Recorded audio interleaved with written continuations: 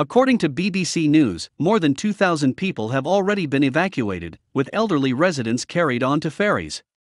Local officials said not enough help had been sent to fight the fires, adding that parts of the island had already been destroyed. Greece is experiencing its most severe heatwave in 30 years, in which temperatures have spiked to 45 degrees Celsius. A number of wildfires have struck the country in recent days. One blaze in the northern suburb of Athens is said to have subsided. Heatwaves such as this are becoming more likely and more extreme because of human-induced climate change. The subsequent hot, dry weather is likely to fuel wildfires. On Evia, a large island to the north and east of Athens, 2 fire fronts have destroyed thousands of hectares of land, along with a number of houses and businesses. Firefighters have been struggling to keep fires at bay in a number of villages on the island.